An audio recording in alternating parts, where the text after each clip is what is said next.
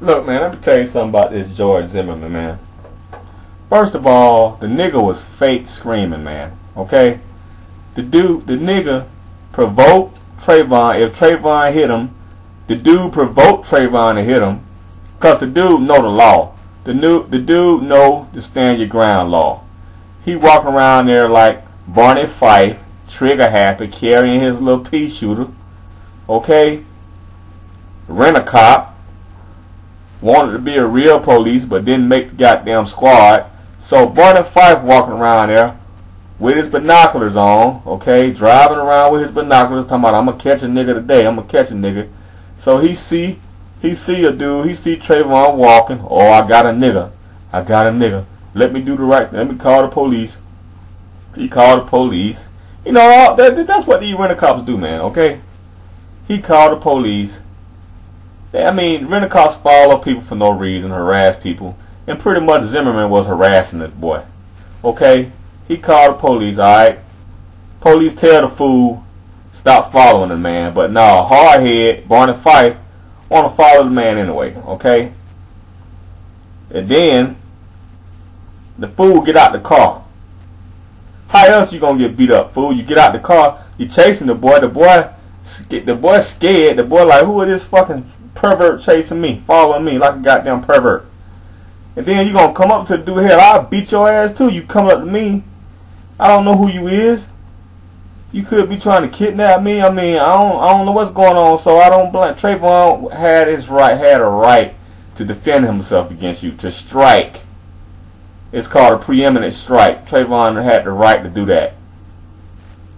Cause this is some strange fucking dude, and there's no telling. The dude probably pushed Trayvon first. I think the dude set it up. I think he premeditated, murdered Trayvon. He set it up.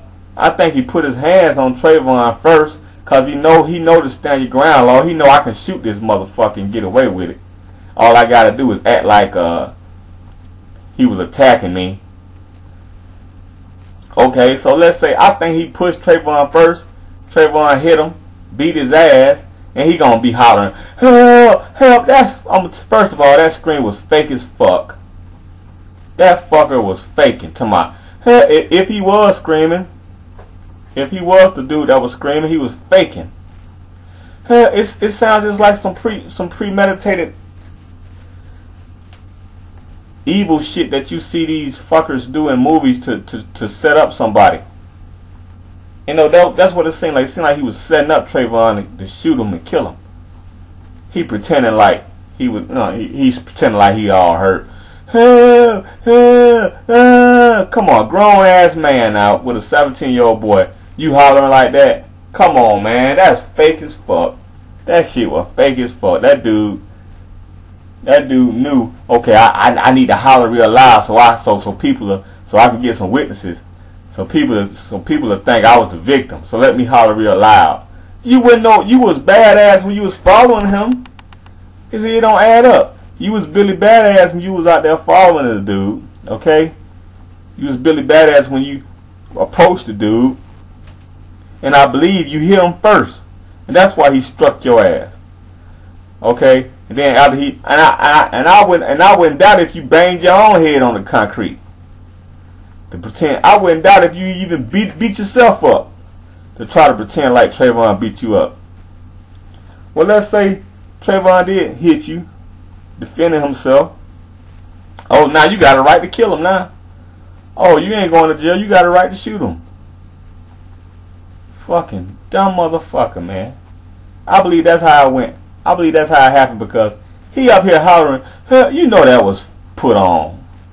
Grown ass man hollering that loud. That shit was put on over a 17-year-old kid. Man, come on, man. That shit was acting. This nigga need to go to acting school. He won an Oscar for that performance. Motherfucker, you just got nominated for an Oscar for your fucking fake ass performance you did. And you fooled the police. If that's possible. Peace out.